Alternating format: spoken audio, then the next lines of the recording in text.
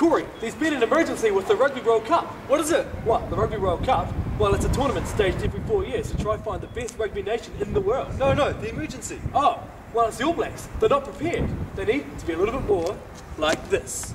Look, it's all about thinking about rugby 24/7. Every time of the day has got to be rugby, especially at breakfast, first start of the day. How do you like your toast, Richie? Oh mate, I want it wide, okay? I want you to spread that wide, yeah, wide. You got to plug those corners. Plug the corners, wide, get it wide. That's good, that's right good. That corner, right there, mate. Want some cereal now, want some cereal? Yeah, How do you mate. like it, mate? Oh, give me that milk in there. Yeah, deep. No, real deep. Is that deep enough? That's good there, right there. That's how we do it.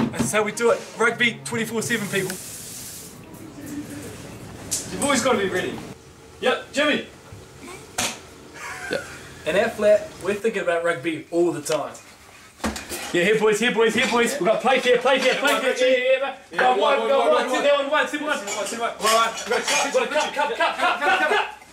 Yeah, drifting. Forwards, colour. Yeah, forwards. Yeah, Short ball.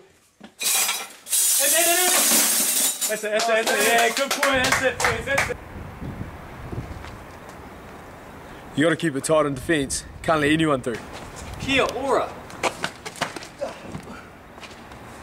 You got to protect the line.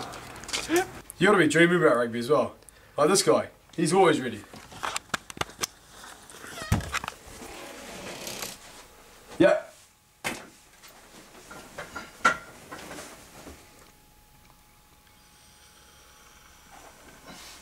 Okay. Righto boys, that's our tips. And just remember, right here in Studentville, Dunedin, we'll be supporting you boys all the way. We can't be with you guys live, so we'll be here on the Cronfield stand,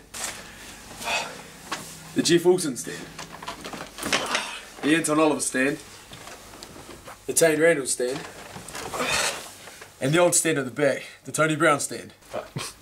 That's all from us. Good luck boys, and go the All Blacks!